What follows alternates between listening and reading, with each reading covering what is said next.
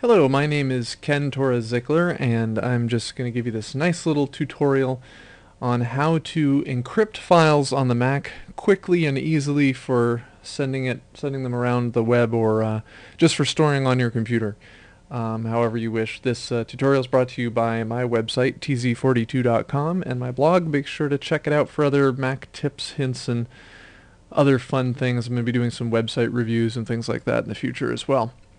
Anyway, so let's get started here. Let's say I've got a file here, subway map, which is of course the MTA New York City subway map in PDF form, and I want to take that that map and I want to encrypt it so that nobody can look at it other than myself or other people that I want to see it. Now, okay. And I want to be able to add other files to that encrypted image. So first what I'm going to do is I'm going to start out with, I'm going to go into my hard drive here. Let's go to Applications. And into your Applications, one thing that every Mac has under Utilities is Disk Utility. Now, in Disk Utility, open that up here. And what we want to do is we want to create an encrypted disk image. And it will act just sort of like a flash drive or something like that, but it will contain that drive within a single file, which will be encrypted. So I'm going to say New Image here. I'm going to save it on the desktop. We're going to call it Encrypted Image. And now the volume name, the name of the actual disk as it gets mounted, is called Disk Image right now. We'll call that Secure. Okay. Now, one of the things you can do here is you can select your image format. Should be a sparse disk image. A sparse disk image is can be resized as it grows. So if you add more files to it, then the outside size of the image actually increases over time, rather than initially. If you save this right now as a just a read-write disk image, then it would be however big you set your volume size to be. But since you've got it set to a sparse disk image, it doesn't really matter. You can set this as high as you want the maximum size to be. So I'm going to set it at 4.7 gigs, which is the size of a DVD-R, and it can that way.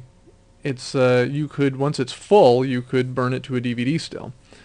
Make sure the encryption is now, I'm going to set encryption to 256-bit AES encryption, which is really secure, and that's going to make sure that nobody can get into it that I don't want to. So it's going to save on the desktop. Now I'm going to hit create. Now it's going to create that image, and the first thing it's going to do is it's going to ask me for a password. Now the password that I'm just going to use, just because just for simplicity's sake right now, is password. Now it says that it's a very weak password. You don't want to use password as your password. You want to find something very secure that nobody's going to know except for you, or if you want to give that password to somebody else, then you can transmit this image over an email or some other type of communication and be able to get to it. Now, I do not want to remember that password in my keychain, because otherwise it will automatically open up without having to put in the password. You want it to make it as hard as you can for people to get into this who do have access to your computer. So let me say OK, and it's now currently creating and formatting that image down there on the bottom, and now it's attaching the image to the computer. So if you see over here on the right, we've got my hard drive right there. We've got the encrypted sparse image, and we now have mounted that drive. Now let me close Disk Utility. We don't need that anymore. And I can close that just for right now. Okay, so if I look inside of Secure here, it's currently empty, and there's 4.3 gigs available space.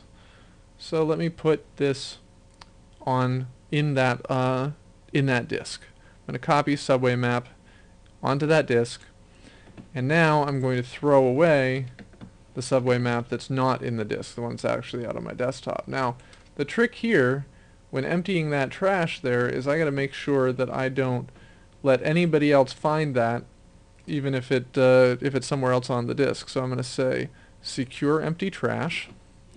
And yes, I do want to securely erase the items in the trash. So I say OK, and it now erases it. It says emptying the trash, and there we go.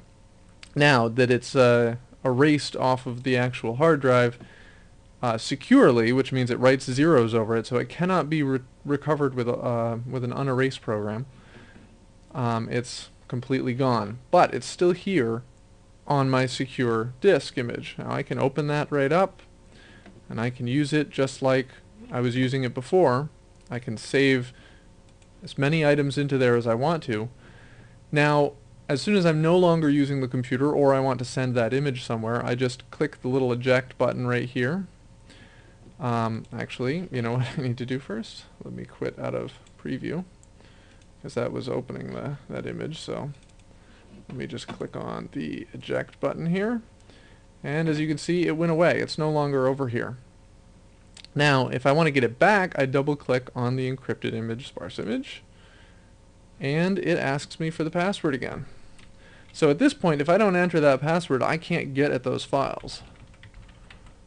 But enter my password, and there we go, it shows back up again. And I can get at it, I can get at my files on it, I can do whatever I want to. I can also eject it by dragging that mounted disk image down to the trash, which will eject it as well, just leaving this. Now this image right here is currently only 32 megabytes on that disk. If I put more items onto that disk, or if I change the items in it, that disk will continue to grow. Let me just make some copies of this. So it just made a couple copies and made it a little bit bigger. And these are each, how big are these? Well, less than a megabyte. I might not notice much of a difference. But at any rate, it will continue to grow, and the size of this file will get bigger over time as you put more and more things into it. So you can take that, you can send that somewhere, you can transfer that to somebody however you want to, and you don't have to worry about anybody getting into it, except for somebody who knows the password. So it's really simple, and it's built right into the macOS. There is no need to buy anything extra to get it to do that, and it functions just like any other disk when it's in there. So anyway, I hope you enjoyed this, and hopefully you will check back at tz42.com/blog for the blog, and if there's any other neat little tips or tricks that you have that you want to send me, you can send them to me at ken@tz42.com. If you have any other tips or tricks that you'd like to share, just send them my way, and we'll talk to you next time.